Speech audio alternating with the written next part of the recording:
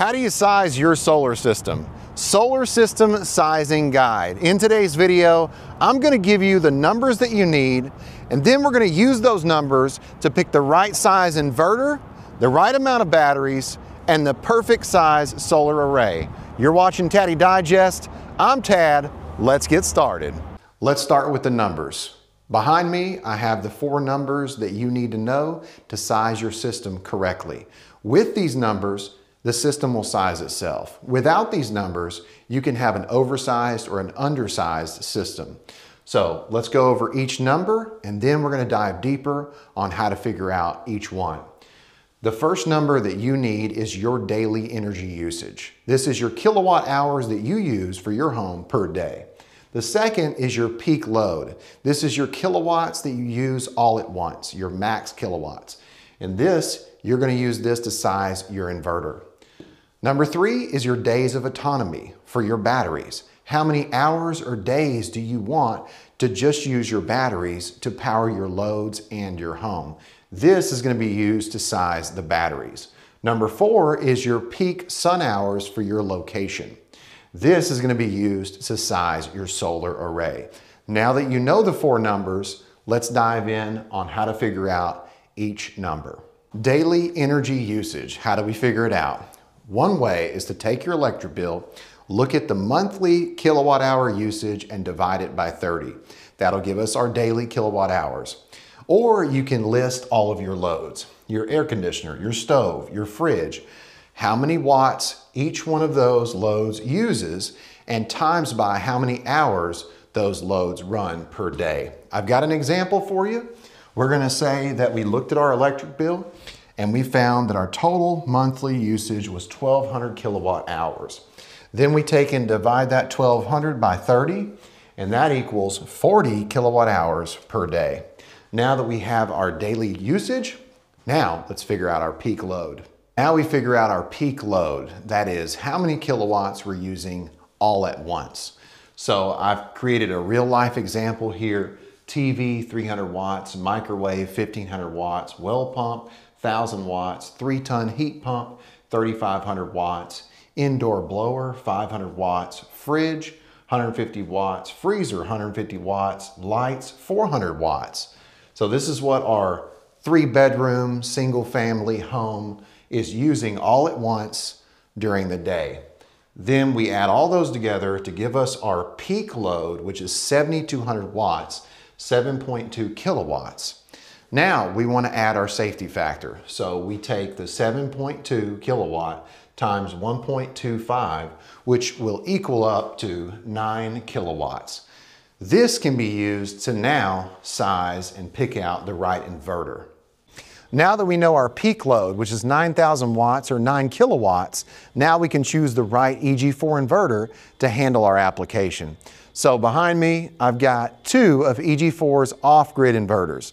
We've got the 6000 XP, which does 6,000 watts AC output, and we've got the 12,000 XP. Both of these are off-grid inverters that EG4 offers. They also offer a 3,000 watt inverter.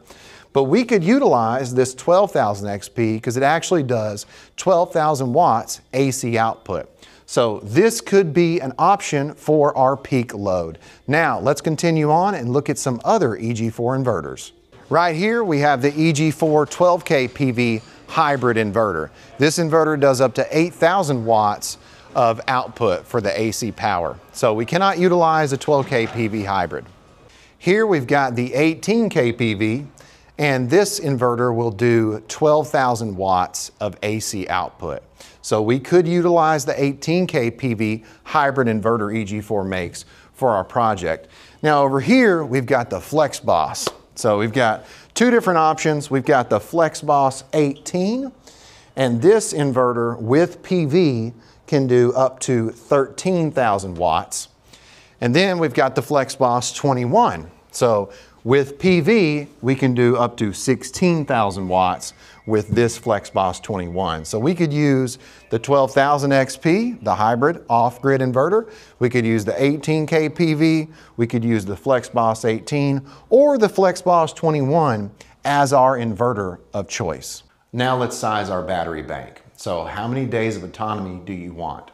You take your total kilowatt hour of usage per day, and then you times it by the amount of days that you want to be autonomous. So I want to use my batteries for 1 day. So 40 times 1 equals, of course, 40. Then we divide that by a factor of 0.85, and that gives us a total of 47 kilowatt hours of batteries. So if we want to be able to use our batteries for a whole day, we need at least 47 kilowatt hours of batteries. Now, let's say we want 2 days, right? We multiply the 40 times 2, which would equal 80, of course. Then we divide 80 into 0.85, and that gives us a total battery bank of 94 kilowatt hours. So that's what size our battery bank needs to be if we want to be autonomous for 2 days. And then if you want to be autonomous for 3 days or 4 days, you do the same formula. But this will help us to be able to size our battery bank. Now that we know how to size our battery bank, and we know that for 1 day of autonomy, it's going to be about 47 kilowatt hours, let's look at EG4's options for battery choices. Our first battery choice is going to be our wall mount indoor battery, which is 100 amp hour, 5,120 watt hours. If we were to take that number 47, we would want to divide that by the amount of watt hours, and that would give us how many batteries we need. So if we take 47, we divide it by 5,120, we'd need about 9 or 10 of these batteries for 1 day of autonomy. Let's look at another battery choice. We got the 280 amp hour indoor wall mount battery that EG4 makes. This is 14.3 kilowatts. So if we take that 47, we divide it by 14.3, we would need a lot less batteries than we would for these. This is EG4's all-weather outdoor rated wall mount battery. 280 amp hour, 14.3 kilowatts. If we take the 47, divide it by 14.3, you'll see about 3.3, so about 3 or 4 of these batteries would be perfect for that 1 day of autonomy. And the EG4 also has a newer version, and it's 314 amp hour, 16 kilowatt. So that's even more power. Here's another option, and this is EG4's rack mount type battery. This is the EG4 LL battery, and it's rated at 5,120 watt hours. It's a 100 amp hour battery, and if you want to figure out how many batteries you need, of course, use the same formula.